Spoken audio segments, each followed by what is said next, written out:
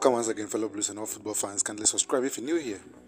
The latest reaching us from the Blues camp indicates that Chelsea are preparing a contract proposal for Graham Potter, but their main priority will be discussing the long-term projects. After that, they will discuss with Brighton about the compensations, which is noted to be around £10 million. Potter remains the favourite to succeed Thomas Tuchel after his departure.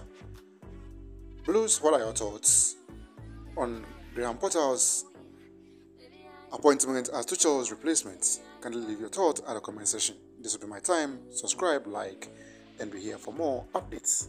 Thanks for watching.